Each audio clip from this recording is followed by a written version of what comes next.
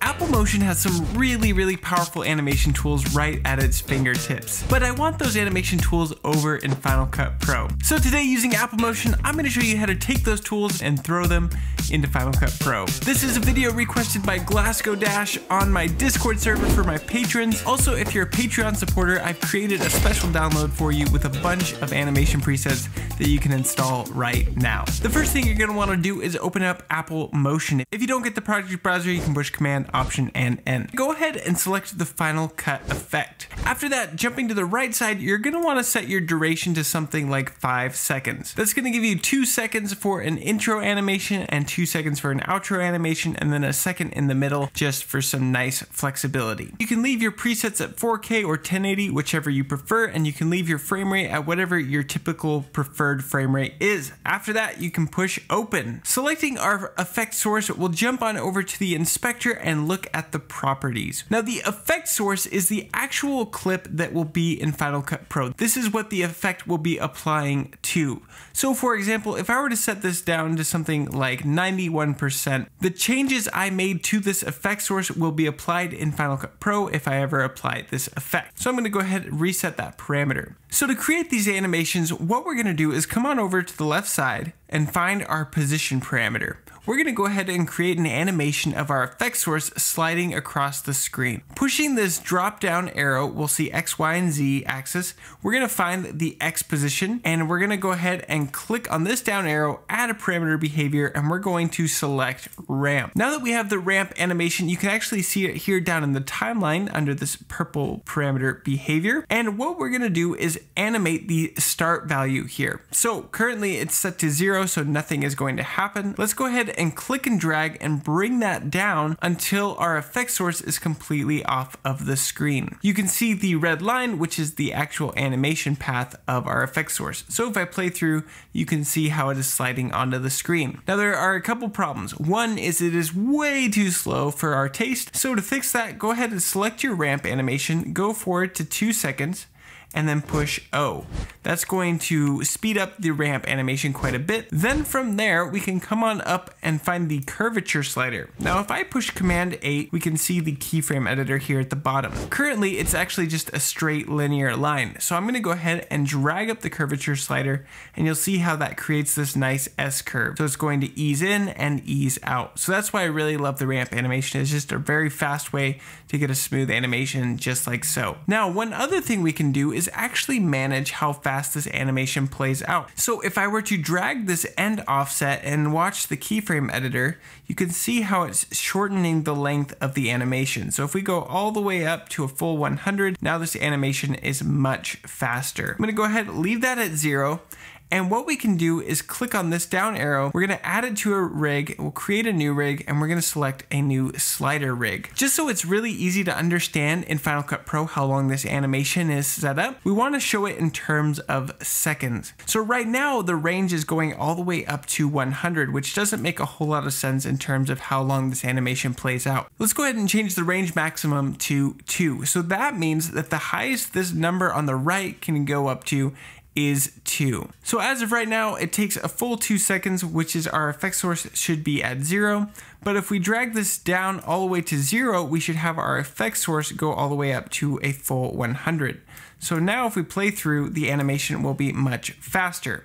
Now, 0 is not a very good indication of how fast this animation is playing out. To get the 0 seconds to actually match, I'm going to push Command 8 again so we can see our ramp animation. All I'm going to do with this ramp selected is watch the animation here. We're going to click and drag the end offset all the way up until the animation is completely set to 0. So right now, 120 seems to be the route. So now the animation is not playing out at all, but if we were to drag our slider halfway to 1, it should take 1 second for the animation to play out. Or if we want it to play out over 2 seconds, now it is a 2-second animation. So this can be a really great way to dynamically set up how long an animation plays out in Final Cut Pro. One last super important thing is we can just go ahead and change the slider over to say speed. Then we can come over here to this speed indicator, go ahead, click that down arrow and push publish. So now this will show up in Final Cut.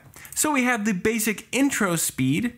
Now we need to do the outro speed. So I'm gonna go ahead and select this ramp, and I'm going to rename it to say ramp in. Then I'm gonna push Command D, and we're gonna create a ramp out. After that, I'm just gonna go ahead and locate the ramps down here in my timeline, and I'm gonna click and drag this ramp out all the way to the far right side, just like so. Now the problem is the ramp out is actually going to the left side, and it has the start value set rather than the end value. When the ramp starts, it's just immediately popping it to that left-hand side. So what we need to do is change the start value to 0, and then set the end value to whatever the opposite is of this start value. So right now it's negative 3,853. So now we can just make it positive 3,853. So now it's going to actually push off to the right hand side. So we now have a ramp in animation, and we also have a ramp out animation. And what's great is because we created this speed slider beforehand, now both of those are actually tied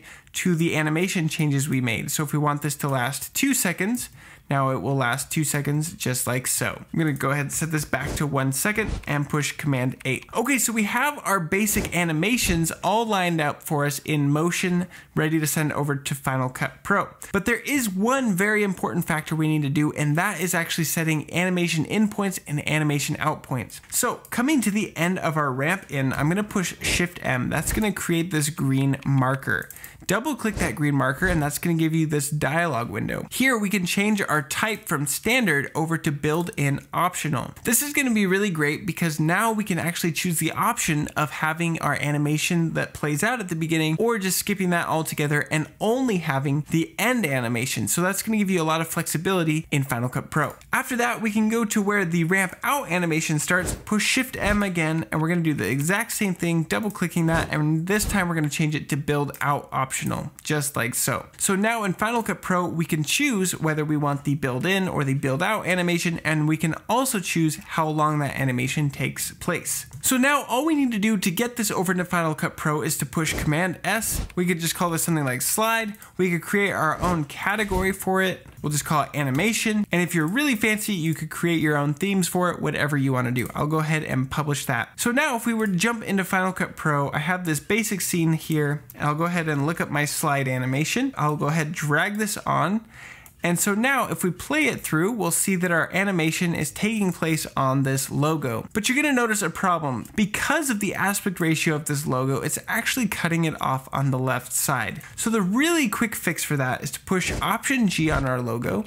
I'll go ahead and just create a compound clip. And now if I apply this animation to it, it should work just fine. And that is because it has changed the aspect ratio of our logo from this smaller rectangle over to a full 16:9 rectangle that fills the entire screen. So now it shouldn't cut off the edges. But also, more importantly, you can see up here in the top right, we can change the speed of the animation. So if we really want to slow it down, or if we want to disable the build-in animation, we can do that. So now it's here, and now it's sliding off to the right side. Again, we can change the speed to whatever we like, and I'll go ahead and re-enable that build-in and disable the build-out, just like so, and now we have a really fast animation of our logo. But that is just barely scratching the surface of all the amazing animation potential from Apple Motion. I've disabled the ramp animations, and I've selected the effect source. This time, we're gonna actually create just a basic hover animation. So we could go in here and locate the Y-axis on our position. We'll click on this down arrow, add a parameter behavior, and this time we're gonna select oscillate. If I push Command 8, you can actually see what oscillating does. It creates this kind of wave animation. So if I go ahead and change the speed of this, you can really see it happening here. And now our effect source is actually just moving up and down just like so. So again, you could publish all the parameters over like speed, amplitude, phase, and now you have a beautiful hover animation that you can apply to whatever you want. And really the possibilities are endless. I strongly suggest that you just play around with the different parameter behaviors in Apple Motion and really get to know what each and every one of them does. And if you want to watch a video where I cover every single parameter behavior, you can check out this video right here. With that being said, thank you so much for watching, and I cannot wait to see you in the next one.